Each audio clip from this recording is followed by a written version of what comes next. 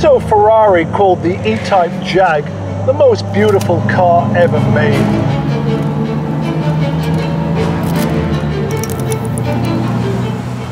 To me, it's as English as fish and chips, warm beer, and a good cup of tea. It's a fashion statement that never went out of style, and that's why the E-Type Jag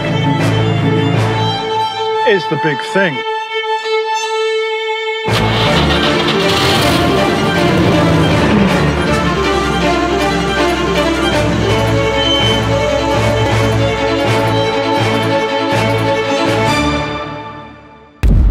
These are the poster cars on your wall. Now, let's take a closer look at them. Go for a drive.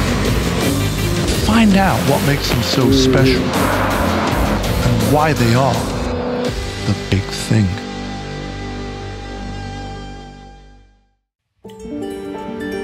I like to get up early and start the day with a drive. For me, driving is a form of meditation. When the roads are quiet, I can let my mind wander and feel connected to the car in a way that you can't. Once the sun's up, the people are out, and the roads are packed. This morning's drive to Griffith Park is special because I'm in a car that never fails to bring with it a sense of occasion, a Series 1 E-Type Jag. And not just any E-Type, but the much coveted Series 1 in Carmine Red. This is a 23,613 mile car, all original, unrestored. Those of you who know your Jags know that that's rarer than a five-legged pussycat.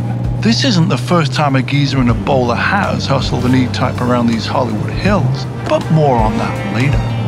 Having owned 3 E-Types and currently owning 2, I will say the second I got behind the wheel of this 1965 4.2 Fixed Head Coupe, which is on the license plate, the California black plate, I knew straight away it was something special. Unrestored. I've never driven an unrestored E-Type, but it shifts great. Everything's tight. There's still body roll and stuff, because you got to remember, the car's 60 years old.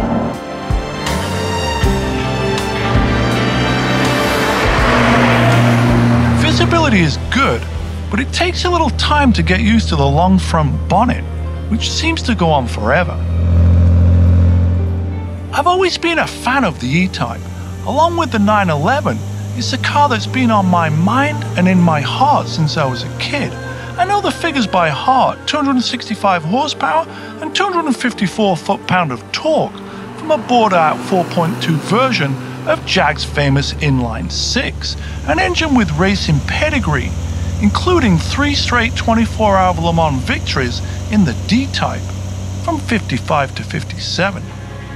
But for me, it's usable performance. You know, once you figure out reliability of an E-Type, which really on an early car is all based around cooling. You know, these cars were designed in England, of course, even though, you know, the vast majority of them were imported, and without a shadow of a doubt, America was, you know, the global marketplace for E-Types and all of the sports cars for that matter. And nowhere in America embraced the E-Type more than LA. Through the 60s and 70s, there was no greater way to show that you're a cool, hip, rock and roll guy or girl than rolling around Hollywood and the Sunset Strip in an E-Type Jag, which is why I'm here, naturally.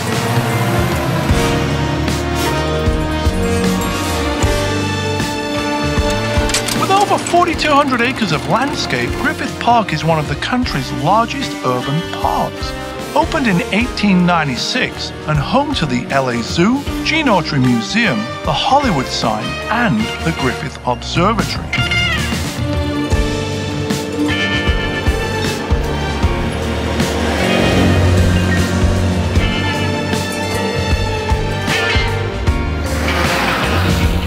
The observatory opened in 1935 and has been a popular destination for locals and tourists for many years, often featured in films, perhaps the most famous being James Dean's knife fight scene in Rebel Without a Cause.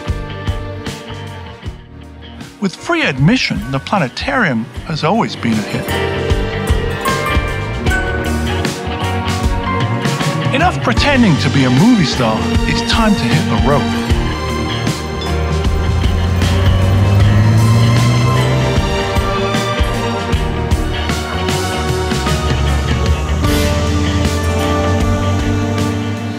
Another great thing about Griffith Park, he's driving through this tunnel that I'm about to go through right now. You know the story. Sports car, reds in a tunnel. It's a little cheeky sometimes, I know, but we're all gonna do it. So here we go. First gear pull, into second.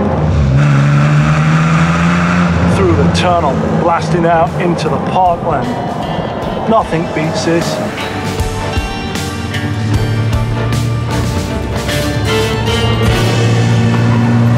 Development of the E-Type Jag started in late 1956. By early 57, the first prototype was on the road, powered by a 120 horsepower 2.4-litre XK engine. Malcolm Sayer designed the E-Type under the direction of Jag boss Sir William Lyons. Lyons wanted Sayer to make a car that would serve as a road-going sports car, replacing the aging XK150. But in actuality, it was more of an evolution of the D-Type, which had won Le Mans 3 years in a row, from 1955 to 1957, rather than a replacement for the XK150. By July of 1959, the final airplane-inspired sleek and sexy design had crystallized and was doing high-speed testing on public roads, like the M1 in England, reaching speeds of up to 150 miles an hour. Such dangerous high-speed feats would never pass an automotive boardroom or legal department today. It has too much speed for the public roads, but it does make for a whale of a touring car.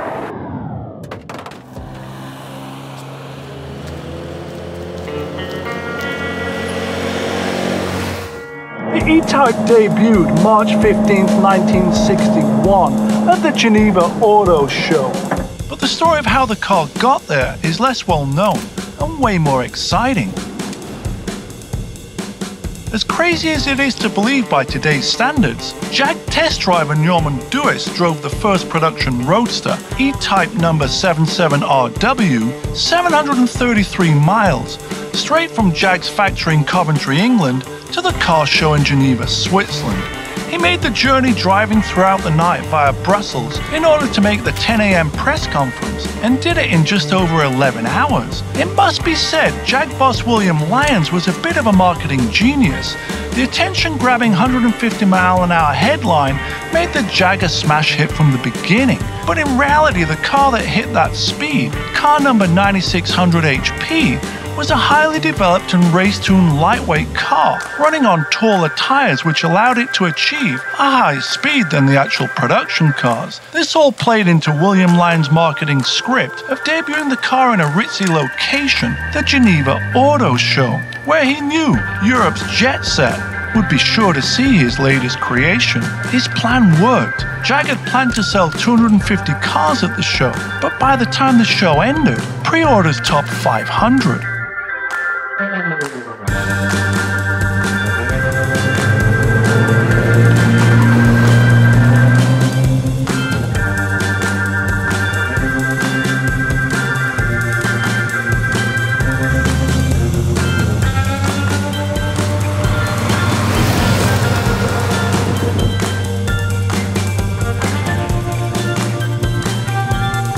And perhaps the only thing that separates it from its contemporaries, such as the Ferraris of that era and Aston Martins of that era, is that the E-Type was built in large numbers, really large numbers. To be precise, 72,520 of them were built, which made them obtainable. But it also probably kept the values down, because it wasn't a limited production car.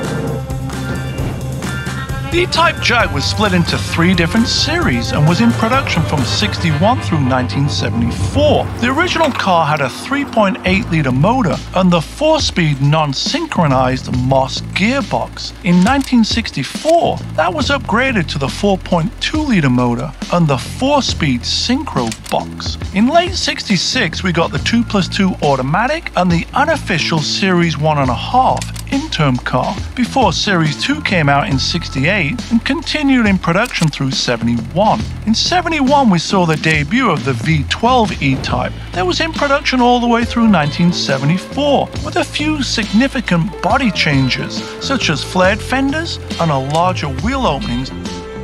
The 2+2 debuted in 1966. On the positive side, it was 9 inches longer, had 2 small rear seats, and more legroom.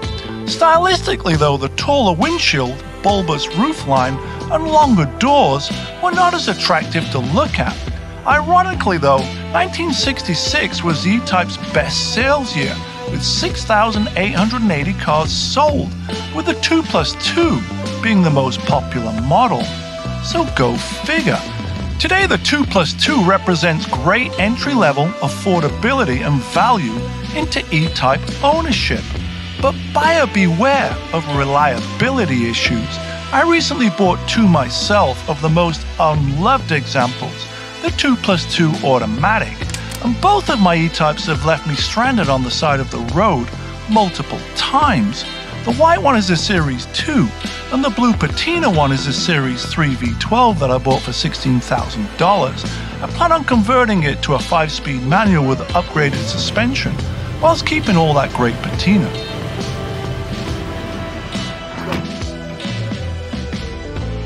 For the purists, the Series 1 is the car to have, and they're easily recognizable from other models with their glass-covered headlights, all rode on 15x5-inch wire wheels with knockoff center spinners, 3-blade wipers, and delicate chrome bumpers with turn signals above. Newer cars have the turn signals below. The louvered long bonnet and ample chrome trim complete the elegant yet sporty look. And on the inside there's leather seats, plush carpet, an adjustable wood rim steering wheel, and ample rear luggage space. There's toggle switches, which later cars had rocker switches, and the push-button ignition, well, it just adds to the drama of starting.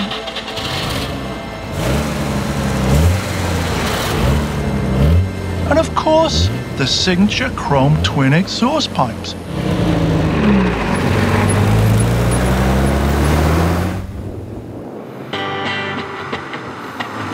The 60s was a time when British culture was everywhere, and the rest of the world wanted to look like us, dress like us, sound like us, and drive like us.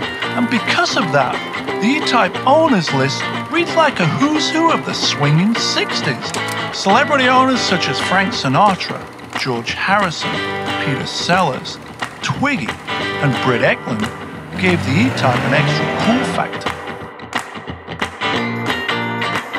Mike Myers made the E-Type famous all over again in the Union Jack-clad E-Type in the hit movie Austin Powers of the late 90s. Yeah, baby!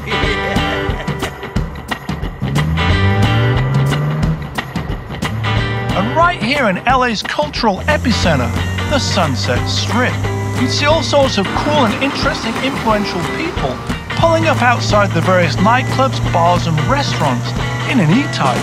It was the ultimate statement of fashion and flair, and Sunset Strip was the scene of my own Englishman in LA type of rock and roll revolution when I landed here in the summer of 1986. It was my first real taste of freedom. Freedom to go wherever I wanted, dress however I wanted, and wear my hair however I wanted. So driving down here today past such icons of my youth as the Viper Room, Rainbow, Roxy, and Whiskey in a Series 1 E-Type Jag sort of feels like a full circle moment, both for the car and myself.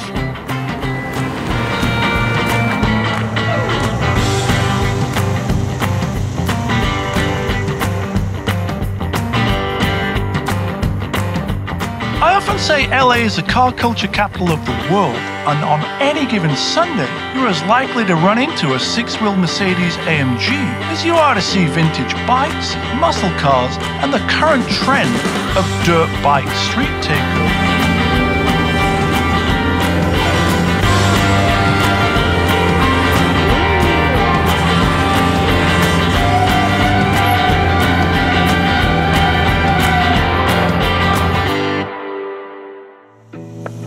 What's it like to drive in real-world situations? Well, the 4.2-litre inline-six motor is silky smooth.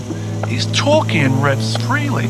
The gears are tall and it shifts real nice. With disc brakes, it stops better than other cars of its era, but it does tend to understeer, float around at speed, and the front end dives under hard braking, and to me, it feels a little under-tired and under-wheeled. Visibility is good, but it takes a little time to get used to that long front bonnet, and it's somewhat cramped inside. The transmission tunnel and pedal box are prone to heat soak, no doubt due to the exhaust location right underneath the floorboards. So my Uncle Mick Edwards back in the day, by that I mean the late 70s, early 80s, Mick Edwards had done pretty well. He was a market trader, sold pots and pans and pottery and paintbrush cleaner, all types of fun stuff that everyone had. So he did pretty well, managed to buy himself an E-Type Jag, and I do remember taking a spirited run up Ringing Low Road in that E-Type Jag. You could do 100 miles an hour on that road pretty easy, and it did have some work to do's, but I'll save that story for another day as well. But today, I've enjoyed my drive around in this 65 Series 1 E-Type Jag. It's got just enough power to have fun. I'm on one of LA's sort of iconic roads, Mulholland Highway. People have been having fun racing around on this road since back in the 50s. You know, Jan and Dean even wrote a song about it. There's a section called Dead Man's Curve for all the obvious reasons. You know, back in the late 50s, early 60s, Steve McQueen was ripping around here in his Jag XK-SS. You know, all the pro racers would come up here and race Mulholland. The Mulholland Road Racers Club, as it was come to be known.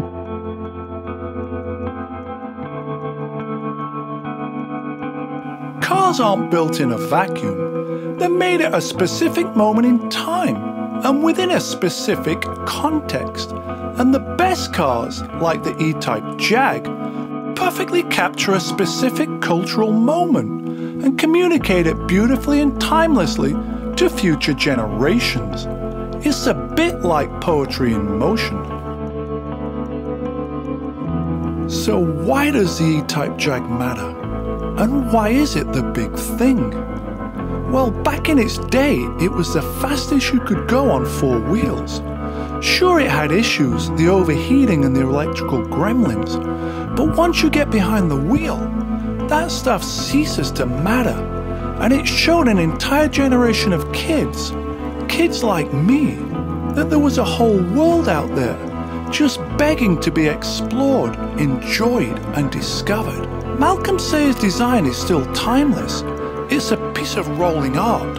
This car has been in the Museum of Art in New York City, and it's on permanent display at the Modern Museum of Art in London. And true to its ferocious namesake, it has clawed and leapt its way into car culture forever. And I have to say, Enzo Ferrari was right when he called the E-Type Jag the most beautiful car ever made.